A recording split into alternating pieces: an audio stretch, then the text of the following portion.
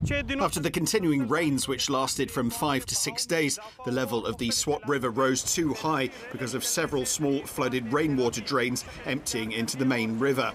In only minutes, the rising water level in the Swat River smashed into tourist hotels and houses on both banks. The destruction due to the floods in this area is beyond comprehension.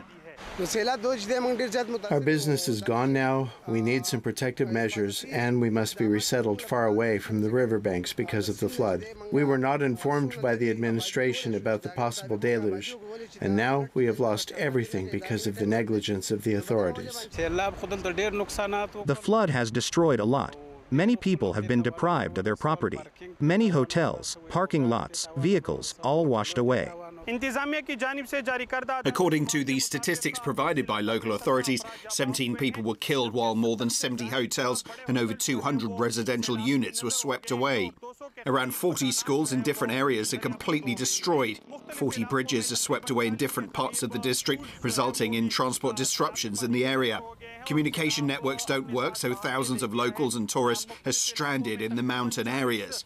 There are food shortages there due to the destruction of roads and bridges, and civilians are facing a difficult situation now.